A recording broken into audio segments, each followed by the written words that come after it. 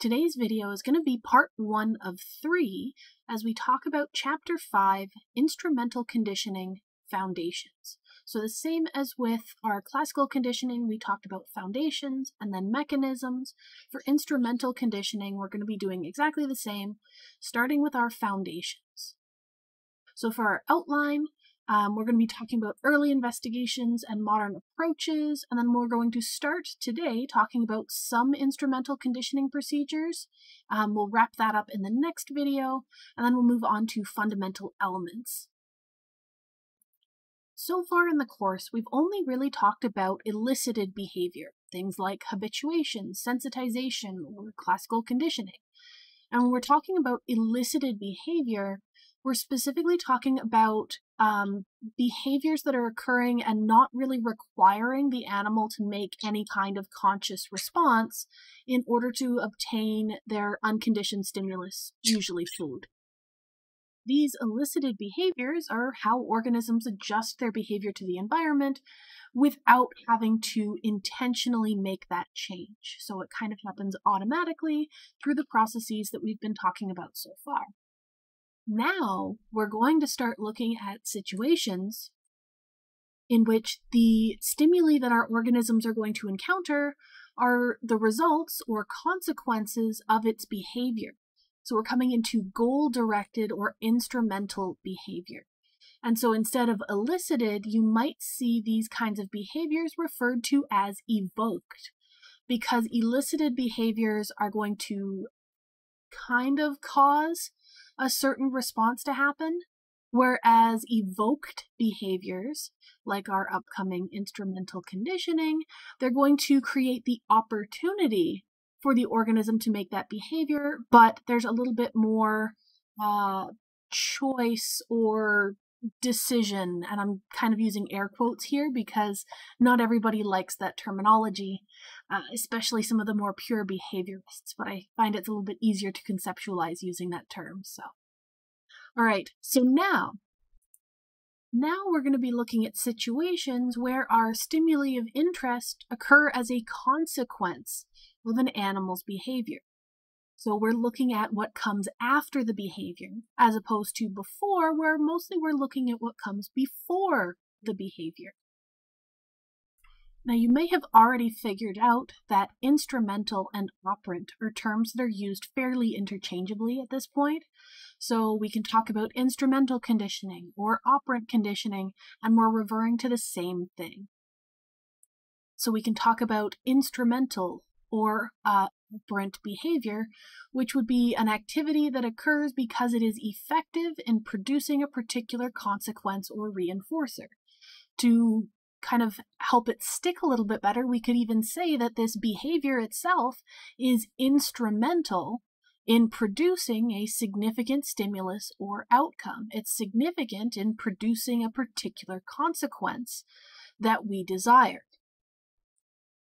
An operant or instrumental response is going to be a response that's defined by the effect it produces in the environment.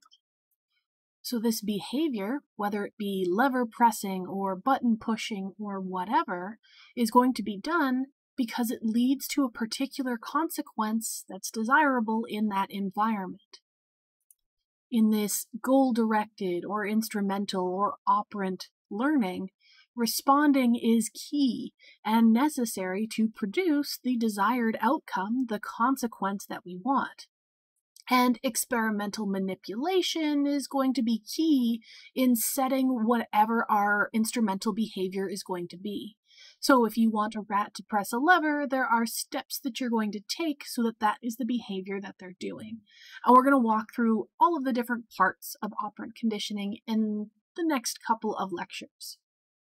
So just for some examples of ways that we might encounter instrumental conditioning or operant conditioning in the real world, if you think of using a vending machine, that process is an instrumental behavior.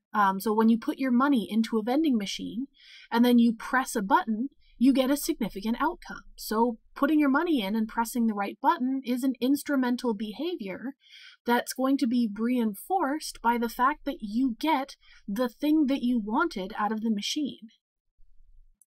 If we want an example of an operant response, maybe you're looking at basketball players. Getting a basketball into the hoop could be an operant response. There are tons of different ways to get a basketball into a hoop. You could use the backboard, you could bounce it in off the rim, you could have it go in, nothing but net. But each of those, despite being different variants of responses, would all count as the same operant response because you're still getting the ball through the hoop. So if we think about sort of the applications of all of this, we might come to the conclusion that our behavior is occurring because it was previously effective at producing certain consequences. We say previously effective because it might still be effective, but once you've learned how to use a vending machine, you are going to keep using a vending machine even if it's not necessarily reinforced all of the time. You might have a couple of bad experiences. Maybe there's one vending machine in particular that you've used a few times and it doesn't always work. So your behavior isn't always being reinforced, but it has previously worked, so you might persist with it. But like I said, we're going to break down all of these individual components as we work through the chapter and even as we get into the next chapter. So let's keep moving. Let's start with a little bit of history. And again, because you're at this level in psychology, you already know most of this history. This will just be a little bit of a refresher. We'll stick to pretty high-level stuff so that you don't have to go over it in too much depth yet again. But when we start talking about operant conditioning, we're always going to start by talking about Thorndike. The Thorndike was known for his puzzle boxes. They would be a single trial experience, basically look something like this in the bottom corner here. They'd have a bunch of different iterations with different types of solutions, but the same basic principle. So you'd have one of these boxes and you'd place a hungry animal in the box, usually a cat who hadn't yet had their breakfast. So you made sure that they were hungry so that they would be motivated to get outside of the box where there would be a plate of food that would be visible to the animal while they were in the box. And Thorndike would measure how long it takes for that animal to escape the box on successive trials. This was originally done to try and test animal intelligence and whether animals were learning through sort of aha moments where they had a spurt of inspiration and they went from being unable to solve the problem to then being able to solve the problem, which we now know was not the case. But what we did end up viewing was this gradual change in behavior over time as behaviors that led to a successful escape were done more, and those that didn't lead to successful escape were done less. So this graph here shows what would have been pretty standard results for Thorndike's observations. So we would have time it takes for the animal to escape on our y-axis, and then on our x-axis would just be successive trials, so time. So the first time the organism was in the box, it would take them a very, very long time to figure out how to escape. Sometimes they wouldn't even figure it out the first or second time around. Then we see that they got out much, much, much quicker. The next time it took them a little while longer, and then faster than that, and then faster again. And so it sort of bounces around where the general trend is that they start by taking a long time and they eventually learn how to get out fairly quickly. And towards the end, if you leave them in the same box doing the same kind of trials over and over again, they can escape almost immediately every single time once they've learned what the trick is for getting out.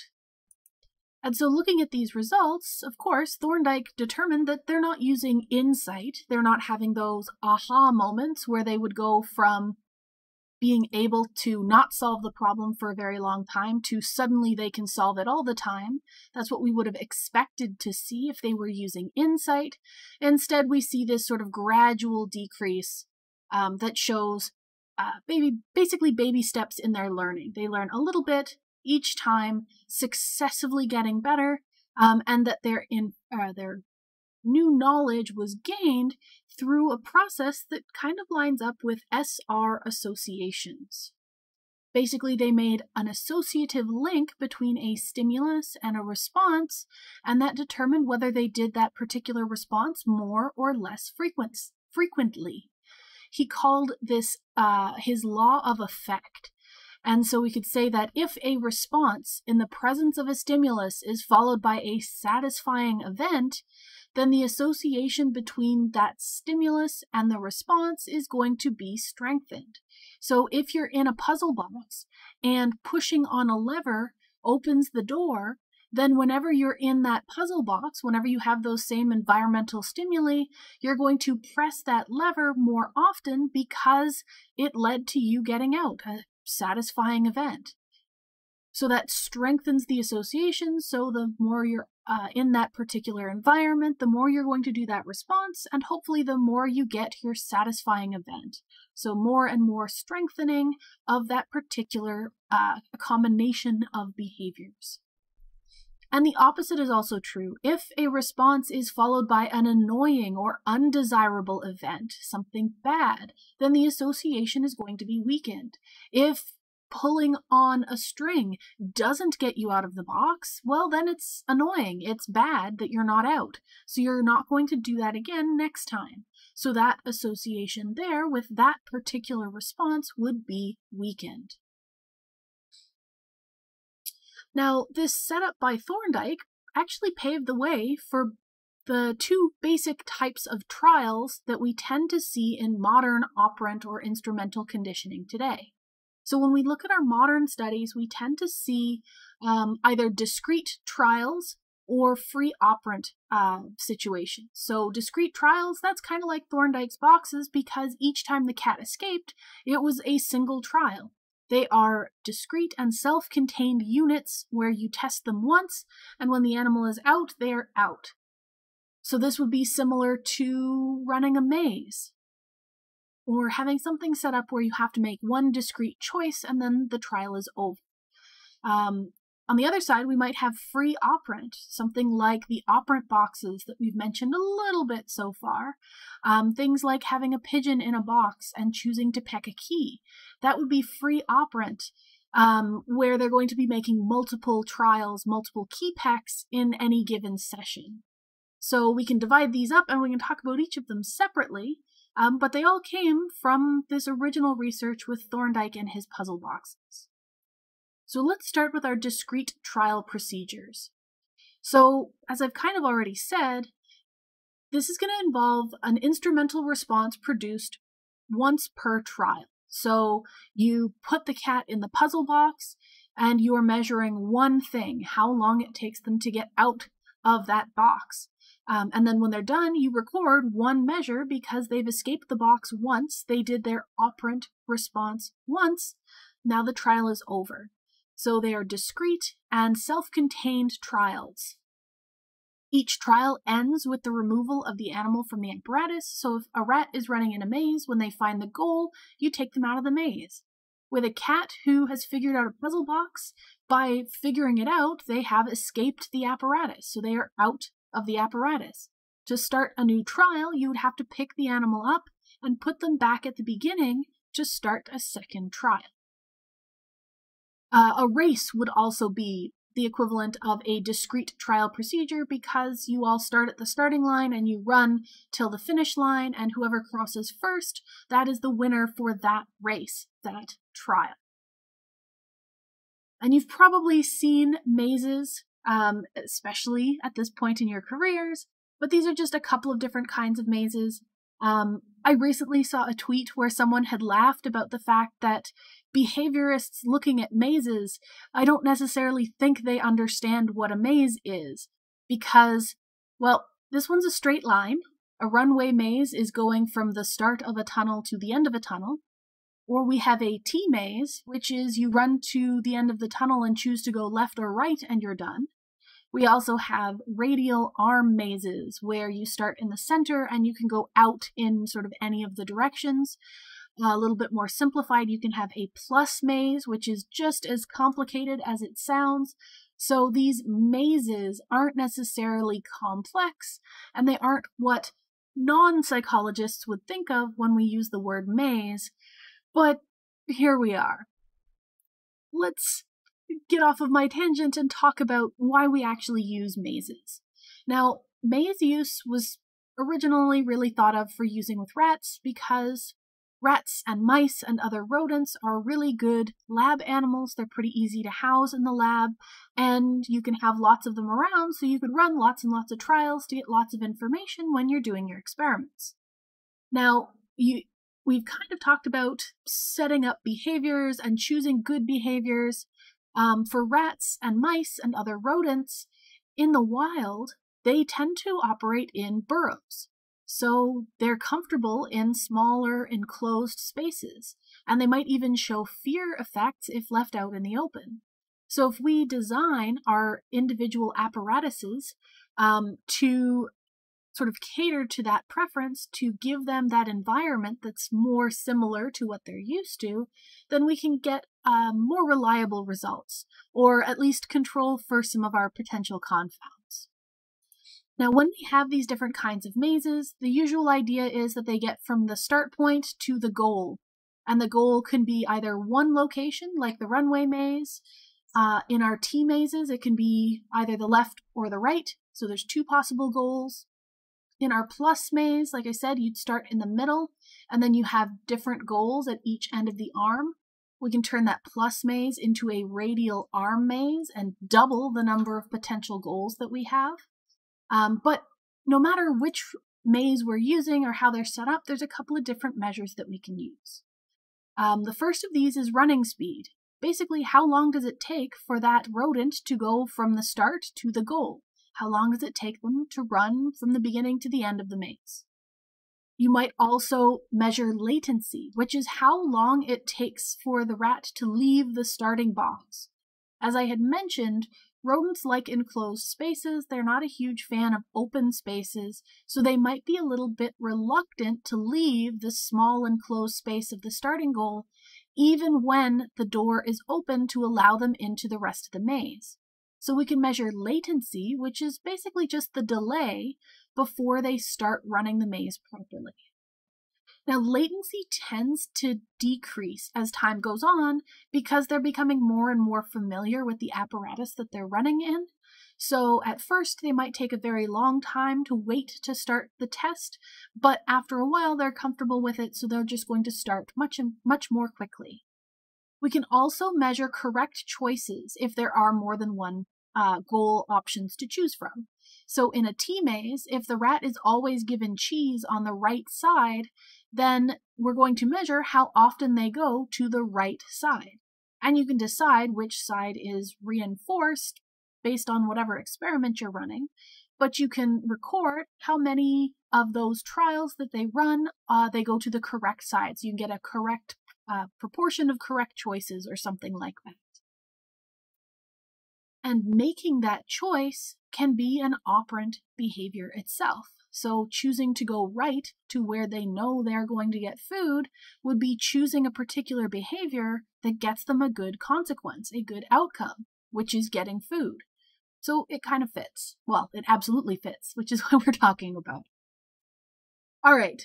Next, we can talk about our free operant procedure. Now, this is the procedure that I have the most familiarity with. I've never really done mazes. I've always done a free operant procedure, which would be something like an operant box. But the way that a free operant procedure is set up is that animals tend to remain in the apparatus for longer periods of time, not just for one trial, but for multiple trials. So they're put in the box for a for a session. Each session will consist of multiple trials, and during that session, they can make many responses. We don't have to have any intervention by the experimenter, meaning the experimenter doesn't have to go in and pick up the organism and put them back at the start like you do in a maze. In these operant boxes, then you don't really have to move the organism. Everything happens in one room. Now, the operant box was originally developed by B.F. Skinner, so sometimes you'll see them called a Skinner box. So let's talk about the procedure and how it's a little bit different. So just like with our mazes requiring some kind of measurement to be made, our operant boxes we're going to also have some kind of measurement.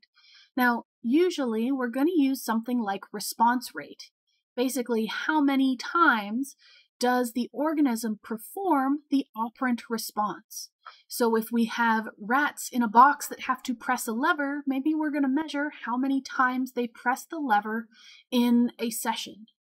And you might display it as a ratio. You might say they press the lever 10 times per minute, or you might say that they've pressed the lever 100 times in this 10-minute trial, or this 10-minute session, sorry.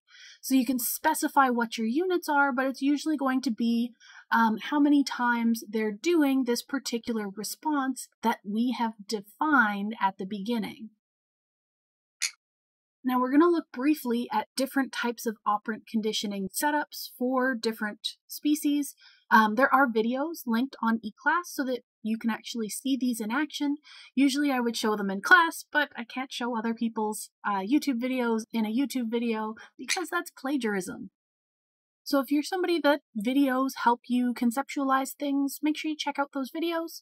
But otherwise, I'm just going to walk through them verbally for us here. So let's start with the idea that the behavior that we're looking for is defined not in terms of the particular muscle movements that they have to make, but instead it's going to be defined in terms of how the behavior operates on the environment. So pressing a lever is pressing a lever. Whether you use your right paw or your left paw or your face, no matter which specific combination of movements leads that lever to being depressed, the box doesn't care. As long as the lever is pushed, it's going to count as a response. And this is going to be the same for pretty much all of our free operant procedures. But if we look at this image here, this is a very, very small operant box. Most of the ones that I've had experience with are much, much larger, especially if the organism's going to be in there for any length of time.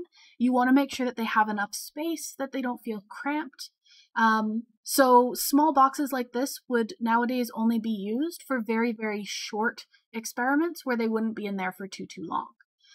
But it lets us see everything all at once, so we can talk about it here. So we have an enclosed environment, and the rat is isolated where they have sort of these white circles here would probably be keys that could be illuminated different colors, so different lights that they can see.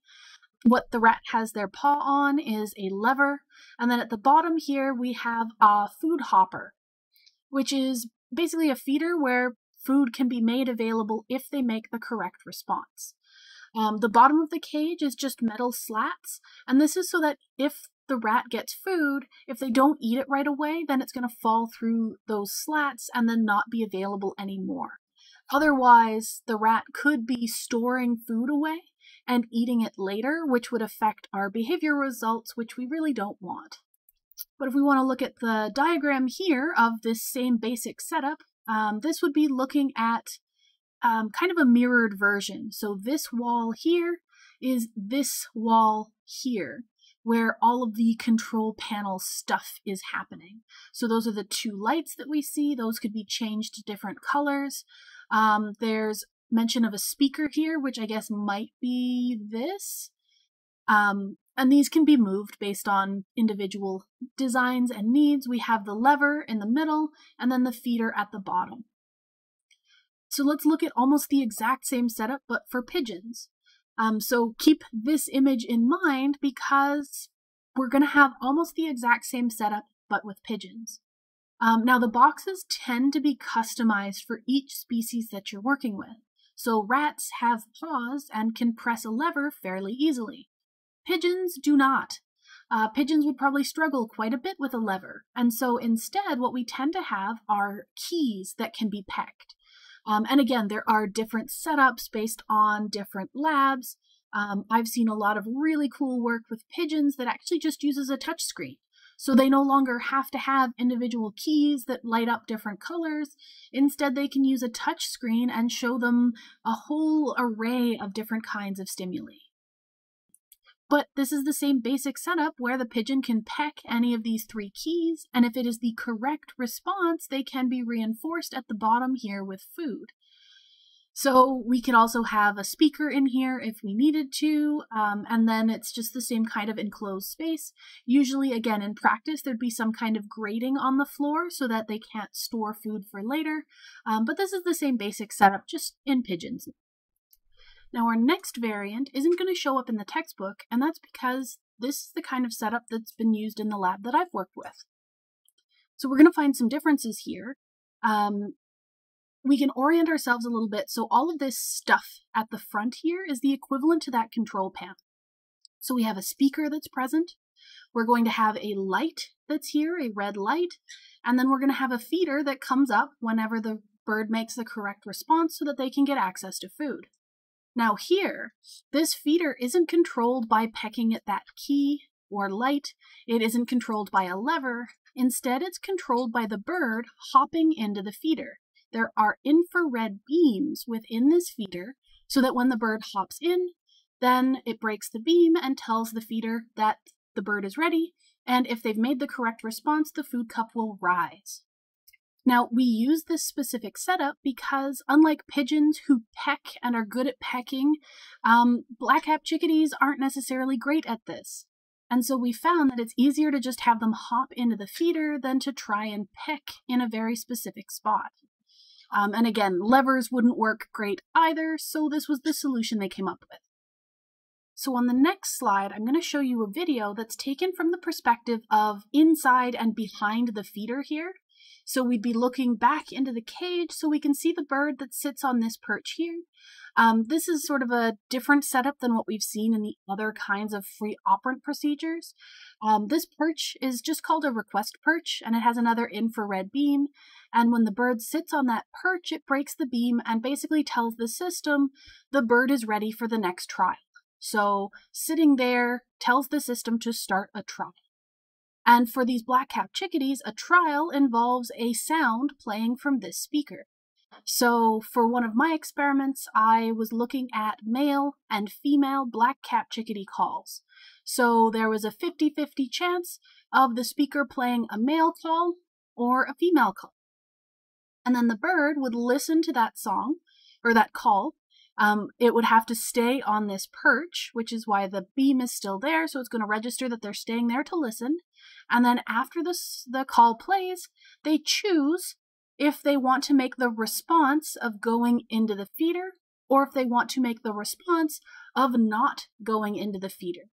If you're familiar with operant conditioning already, then this might be recognizable as a go, no-go procedure, where there are two possible responses. One is to go and hop in the feeder or press the button when they see or hear one set of stimuli.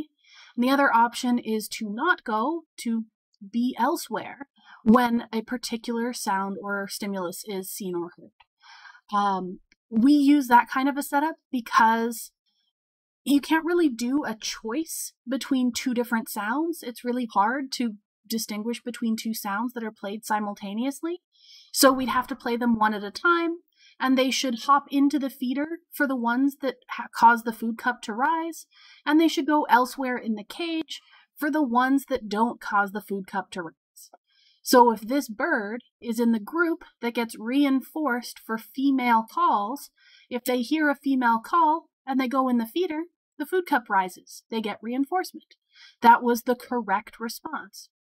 If they hear a male call and go into the feeder, then that was a wrong response and they don't get any food. And in fact, we go one step further and we just turn the lights out for a few seconds to let them know that their response was wrong. If they hear a male call, the correct response is to not go in the feeder. They can go anywhere else in the cage, but not in the feeder. So you can kind of see how that would be differential reinforcement, where we are reinforcing some behaviors, like going into the feeder after hearing a female call, and we would not be reinforcing other behaviors, like going into the feeder when you hear a male call. So we can get them to learn that one group is good and rewarded or reinforced, and the other group is not good and is not reinforced. All right, that is plenty of detail on that. Let's actually look at the video here. I'm going to skip over the early part of this because it's basically exactly what I have just said. But we're going to start at the first thing where they want to make a go response. So the bird sits there, they hear a song, Then they're going to hop in the feeder, and that was the food cup rising, and they got food. Very, very quick. Next is going to be a no-go response. So the bird is not going to go in the feeder because they've heard a bad sound. So they hear the sound, they hop elsewhere, nothing happens. That was the correct response. Now we're going to see a quote-unquote punishment trial. So they're going to hear a sound. They shouldn't go in the feeder, but they go in the feeder and the lights turn off. Nice and simple. It has just occurred to me that you probably don't have any audio from that video just because of the way that it's set up. But if you watch this video on your own slides, you will be able to hear it. Just skip ahead to the 51-second mark to watch that. All right. Now, these operant procedures are all well and good, mostly still talking about free operant procedures because they require the most extra steps. But we're looking at things like having a bird respond to a particular sound by sitting in a feeder, or a rat pressing a lever, or a pigeon pecking a particular key. Those aren't behaviors that occur naturally. Those are things that would have had to have been trained. We would have had to show the organism what to do to get to that stage. That's where we get shaping, where you can shape their behavior to get them to do things that they wouldn't normally be doing. That's how we can establish our operant response. So that's how we establish pressing the lever, pecking the key, or flying into the feeder, our 3 operant responses that we've talked about.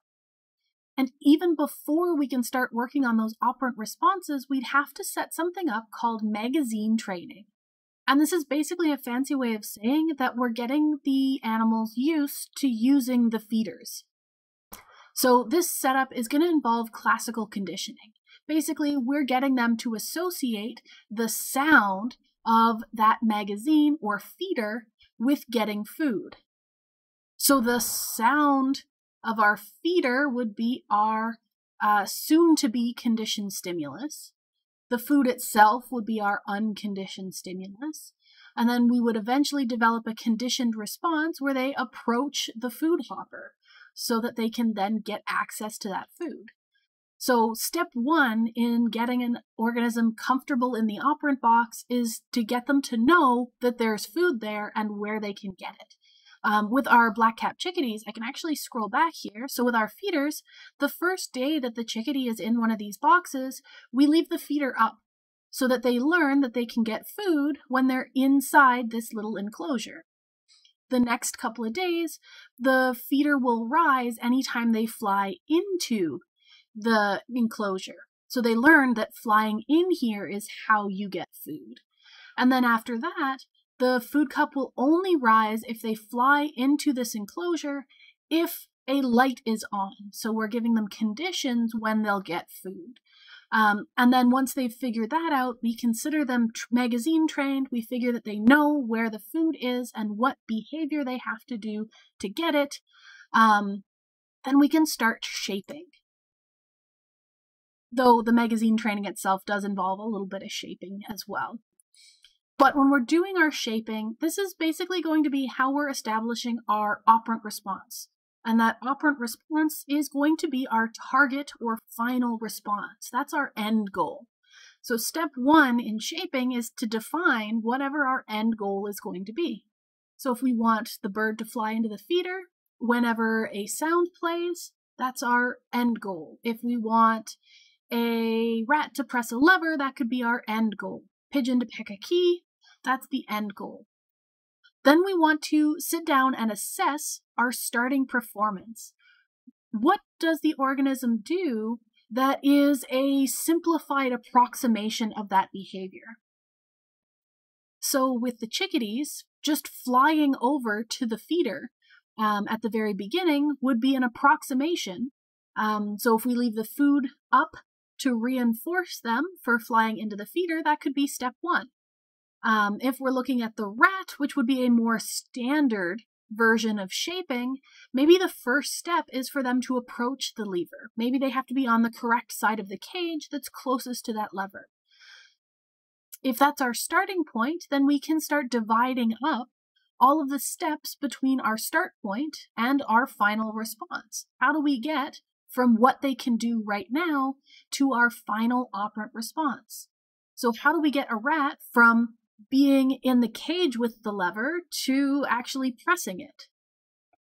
So maybe step one, the first thing that we're going to reinforce is whenever they are on the correct side of the cage, whenever they're on the side of the cage that has the lever, they get reinforcement, they get food. Once they've figured out that they should be on that side of the cage near the lever, then we're going to stop reinforcing just being on the correct side of the cage, and now they have to sniff the lever. They have to get really, really close to it and almost touch it before they get reinforcement.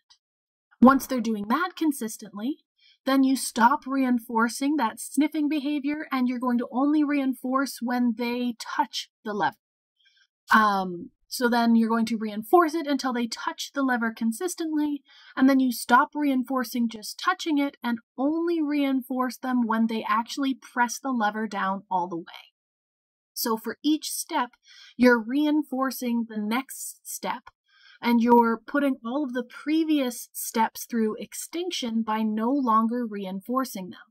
So we're shaping their behavior by encouraging them to do the next stage while discouraging them from doing something they were reinforced for before. So these two starting steps, which are very closely entwined, are basically how we're establishing that operant response and teaching that animal how to use our experimental setup. And again, there is a video going over this if you are a visual person. So that is linked on eClass and on the slide here as well. Now this is a repeated slide, but this time it has another video, this time with pigeons and shaping. So just like the previous one was rats and shaping, this is shaping pigeons to do something. This is also, I guess, a great place for me to talk about. When you're shaping a behavior, you can either use it to generate a completely new response, getting a rat to press a lever when they couldn't do it before, or you could get them to change or modify an existing behavior in order to get them to do something closer to what you actually want them to do.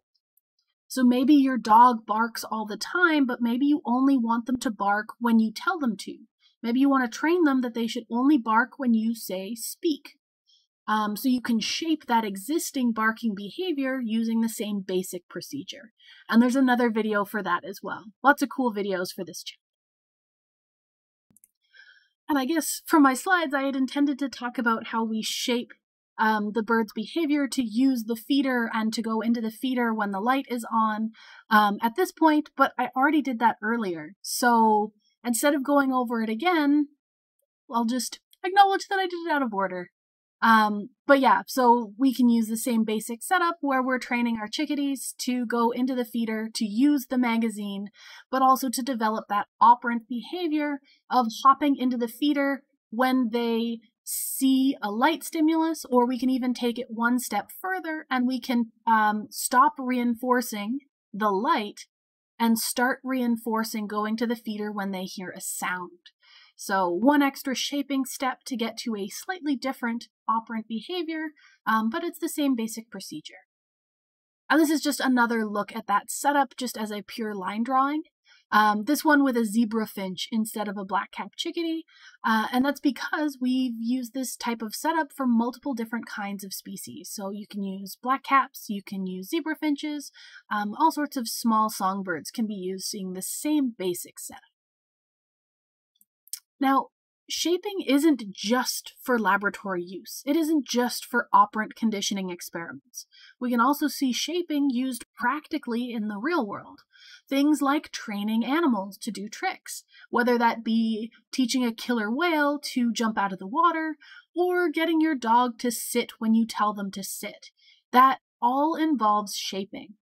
So with the dog example, maybe you're going to, the first time you tell your dog to sit, and you're going to push their bum down so that they are sitting. You're going to make them sit when you say sit, and then you give them a treat. And so the next time you're going to say sit, you're going to push their bum down, and then you're going to give them a treat. And you can repeat that until maybe one time they're going to sit on their own. So you're going to tell them they did a good job, you're going to give them a treat. Next time, you're going to wait until they sit down on their own. You're not going to just make them sit yourself. You're going to wait until they start doing it themselves. So baby steps for shaping there. Maybe you want to go from getting them to sit to now getting them to lie down. So you can add on extra steps and change your target behavior at the end. That's basically what they're doing when they're getting complex behaviors like whales and dolphins performing tricks at some of these, not quite zoos, but I guess attractions. We can also see it for vet care with captive animals. So here we have a veterinarian who is tending to an elephant's feet. So this behavior of having the elephant lift their leg, you would train it basically the same way you would get your dog to learn to shake a paw. So by getting them to do that behavior, by reinforcing that particular behavior and successive approximations that get them to that behavior, then we can do things like care for the animal properly. And shaping of behavior can even occur in nature, where, say, songbirds learning to sing can start adjusting or shaping their behavior to be more similar to whatever the opposite sex finds appealing. And it happens in human behavior. Stuff that we don't even realize we're doing can shape our behavior. That's how children learn to speak, how parents can discipline their children, stop them from doing undesirable behaviors and encouraging desirable behaviors. All sorts of different things can come to be through shaping. But let's talk about that natural occurrence of shaping, and let's look at songs in a different kind of songbird species, the cowbird. So just a very little amount of background on cowbirds. It's going to be similar to most songbirds. You don't need to know a whole heck of a lot about them. But basically, the males sing to the females. They direct their song at the females for the purposes of mating. Usually, you'll also see that males can direct song at other males to compete for females. But we're going to be focusing on the male to female direction of singing. Now, previous older research had found that males, when they were housed in a colony room with other females, even if they were in separate cages, the males would change their songs. They would slowly adjust the way that they were singing to be more similar to what the females preferred. Now, of course, when the researchers found this, that the males were changing their songs, they wanted to figure out how they were doing this. What specific process is leading to this change? And based on what we've been talking about, I'm sure you can guess at this point that we're seeing some kind of shaping. So by observing what was going on when males were singing to females, these researchers looked at almost 20,000 different iterations of songs. So these birds would have their own repertoires, different birds would have different groups of songs that they could sing, and they found that a small portion of these songs, only 237 out of the 18,000 they were looking at, they elicited a specific behavior from the females. So basically, when females heard these special songs, they would do what's called a wing stroke behavior. And so at the bottom here, we have actual images of these birds. So this would be the female, this would be the male. The male sings to the female. And so at first she's sitting there just normally, wings tucked in, watching the male. If she likes the song, she does this thing where she lifts and sort of strokes or waves her wings just a little bit. And that would be a good response because that wing stroke response is basically the female indicating that she's receptive to mating. So this is a diagram showing more detail than these blurry pixels, but basically the female adjusts her posture, leans forward a little bit, lifts her head up and back, would have their wings open and fluttering, and would lift their tail forward, basically assuming a mating posture. And so to pick out what was going on in this setup, the researchers decided, okay, well, let's look at what could be going on. Let's figure out all these moving parts. So step one was to see, okay, are these songs that are eliciting this wing stroke behavior, are they actually something that the females prefer? So they set up an experiment where they could look at what the females did in response to different kinds of songs. So they looked at songs that had previously elicited this wing stroke behavior, and then they looked at songs that did not elicit a wing stroke behavior. And then they compared, okay, well, how many copulatory responses, how much of that mating behavior do we see in these females? And so this diagram here just shows our mean percentage of times that they would display copulatory responses after hearing the different kinds of songs. Here we basically care about the black bars. The black bars are the wing stroke songs. The white ones and the sort of diagonal striped ones are just the non-wing stroke songs that came before and immediately after the wing stroke song. So these are just normal songs that didn't evoke a wing stroke. And so they had 5 different iterations, but in each of these they found that there was a much higher percentage of copulatory responses to the wing stroke songs and much less to either of the other songs that came before or after it. And so when they were doing this, each of these 5 different experiments were using songs from different males to make sure that it wasn't just responding to one particular male or something like that. So they tried to control for as many different variables as they could. So what they took from this was that these wing stroke songs were the preferred songs, and they were preferred across multiple males, meaning that this was something that probably applied to all cowbird males.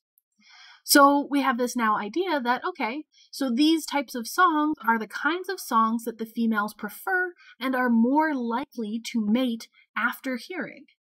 That sounds like a pretty good reason for the males to start shifting their behavior, to shift their singing, to be closer to the songs that elicit this kind of behavior. Because, as we said, mating is the intention of these songs. So we know that the females are responding specifically to those certain songs. It's not just a single male. It's not weird circumstances. They're doing it consistently. Okay. Step 2 is to figure out, are the males going to be changing their behavior based on the visual responses of the females? So is the male's behavior, their songs, being shaped by their environment, by seeing these females respond to how they're singing? Now, there's a note here from the original authors that state that the males aren't copying the behavior that the females produce, so they aren't just imitating the females, they're not tilting their heads forward, they're not stroking their wings, none of that. Instead, they might be learning to adjust their song based on the contingencies that exist between their behavior and the female's behavior. Basically, the more the female does that desirable behavior, the more the male knows that their song is adjusting in the right direction. So it's not so much the behavior itself being something they want to copy, it's they want to sing in such a way that it causes that behavior to happen. And so for this second experiment, they wanted to look at how female preference might shape the male's singing behavior. So they had 12 juvenile male cowbirds. So when they're juveniles, they're just learning to produce their songs. So their song type is a little bit more flexible. And they'd be housed with one of 2 distinct groups. They would have local females or distant females. And basically each little community would have their own preferred type of song. So the local females would prefer one type of song and the distant females would prefer another type of song. And our goal would be to see if these juveniles would shift their behavior to match the type of song preferred by the local or distant females based on whoever they were being housed with. For the results of this experiment, our local population females, the LP females, produced more wing strokes on average. So we saw a lot more responding with the local females than we did with the remote females, which might make sense considering that the males were from the local population as well. after a wing stroke was elicited, the males were a lot more likely to do things that would be leading up to mating. So either directed song or look and approach. So I'm going to switch to the next slide where we actually have the visual representation of this here. So looking at this graph here, we're seeing a mean proportion. Basically, how often is this behavior occurring?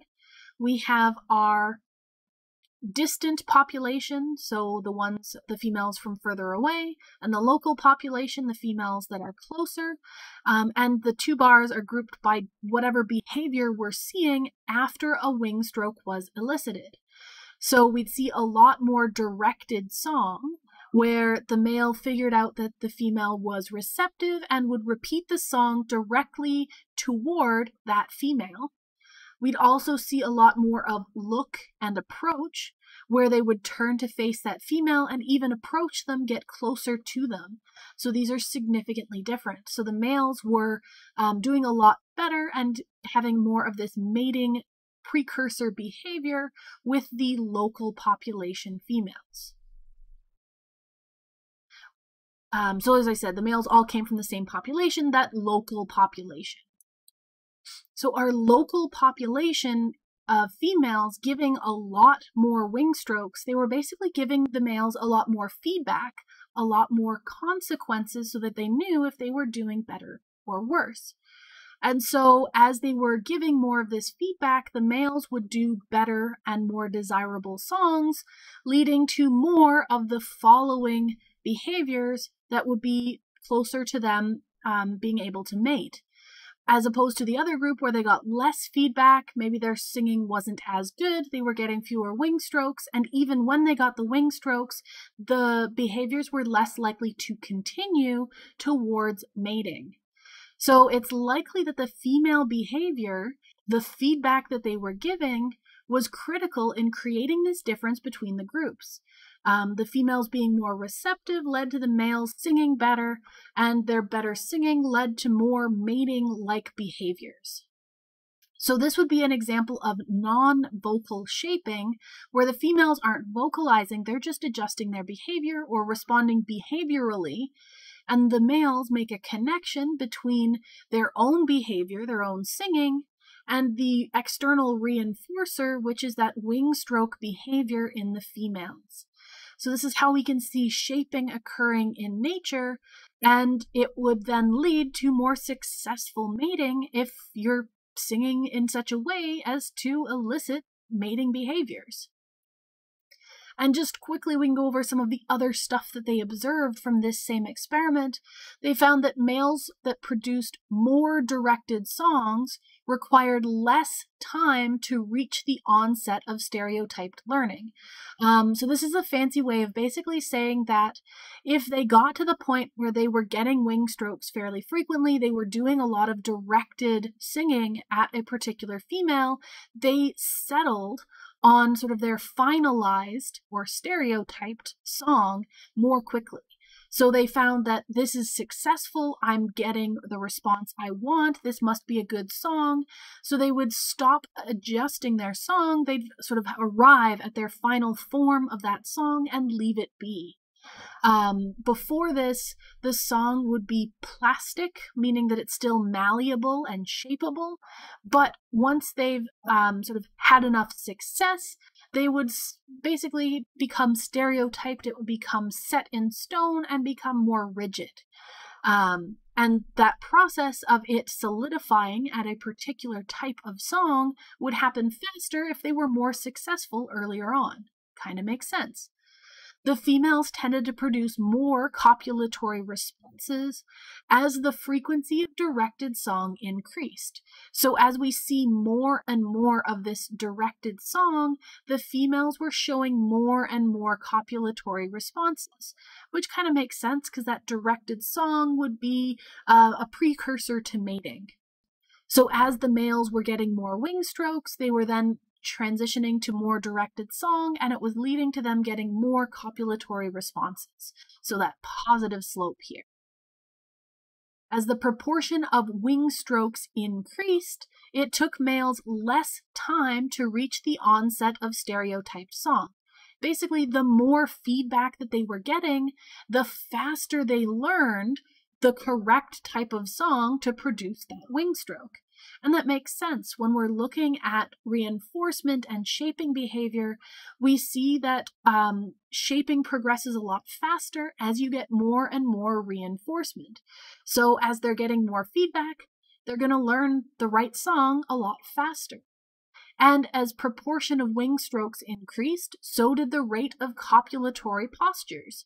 So we're seeing that positive correlation where the more they were singing in such a way that evoked a wing stroke behavior, the more likely they were to get to mate after it.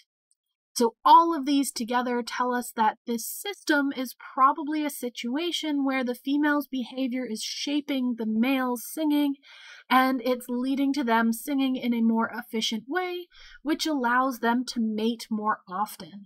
So shaping in nature. And we're actually going to leave it here for today, and we'll keep going with more of the basics of operant conditioning in the next lecture following reading week.